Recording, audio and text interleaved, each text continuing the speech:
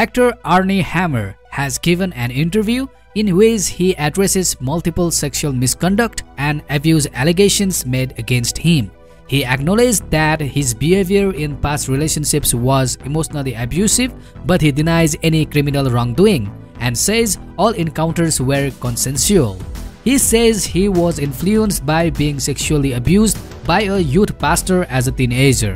Hammer is currently undergoing a sexual assault investigation by the LAPD, but there have been no public updates on his status. He described himself as an asshole who used people to make himself feel better and is now grateful for his life and recovery. Hammer is currently broke and in debt, but he received a loan from his family to help pay legal fees.